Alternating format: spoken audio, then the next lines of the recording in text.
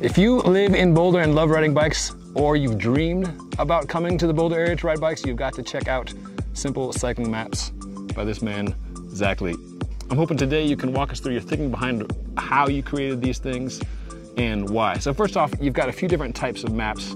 The Simple Cycling Map, to me, looks like a subway map where it pulls out all the nonsense and highlights the good stuff.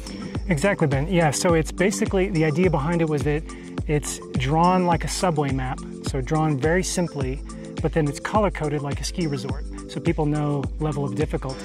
They also know the terrain type, so solid means paved, dashed means gravel road, and dotted means more like a trail or a path or a Jeep trail, something like that.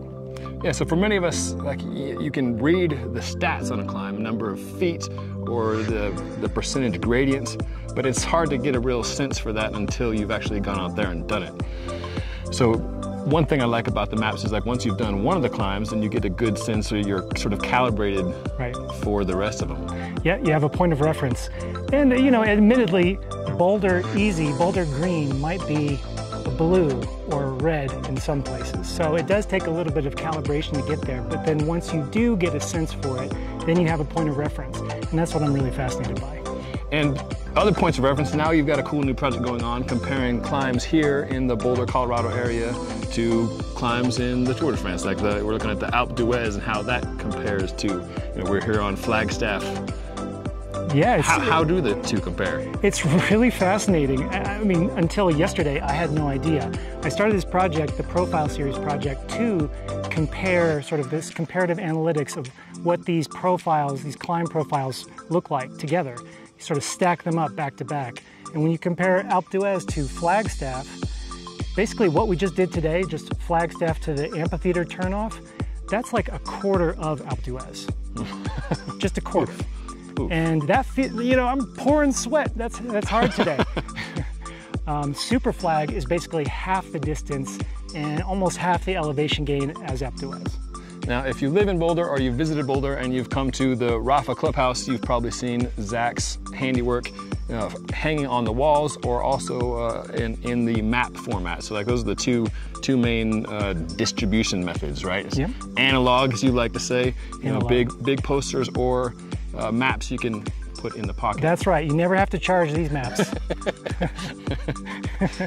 You've also done some other cool projects with Rafa, like a jersey, right? What was the design there? Yeah, I worked with Rafa to design two jerseys, actually, to commemorate Boulder. What is Boulder? What's inspiring about this place? And I became completely infatuated and fascinated by the geology of the area. Where we stand right now, we're looking back towards something that's 300 million years old. It was fascinating to dive into the geology. You know, I've lived here for over 20 years, ridden these roads, ridden these canyons, never really stopped to look at what we're riding through. Mm-hmm. And very quickly in a place like this, where there's the rolling plains out east, and then immediately here in the Front Range, you've got the mountains. This is where the Rockies start. And you ride through 1 billion years worth of history within about 5 minutes, and you just blow by it and not even look. Yeah. And so it's just fascinating to me. So I created a series of jerseys that sort of commemorates that.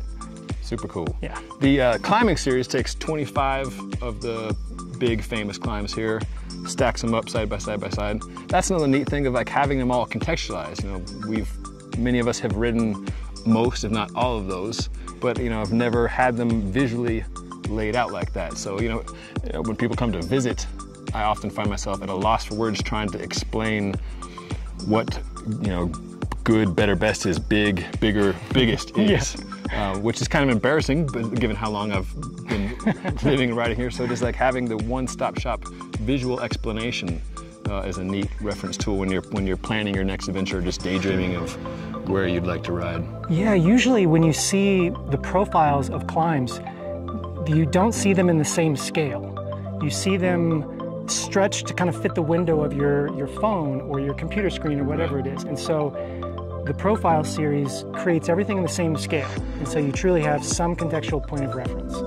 And then from there, you're able to extrapolate, you know, all the climbs in Boulder, and then in France, in the Tour de France, and then in other locations as well, like Santa Monica or Mallorca, where we plan to go next.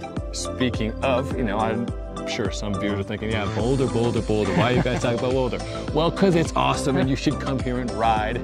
But also other places are awesome. You're going there to ride. You've got a partner in Santa Monica, and then yourself and your better half are headed to Mallorca, strictly for business purposes. Business purposes. For the purposes of simple cycling maps. Yes, there. but it's intended to capture these beautiful areas that are so incredible from a cycling standpoint, and to be able to appreciate what they are, and to be able to connect the dots, if you will, and share the knowledge, share the information with people. There's no greater gift or greater purpose in this project than to share knowledge with people, and hopefully we inspire people to get on a bike and go on an adventure. That's the goal. You've sold me, and again, thank you for creating this and like adding more beauty to what was already a wonderful activity and sport. Thanks, Ben.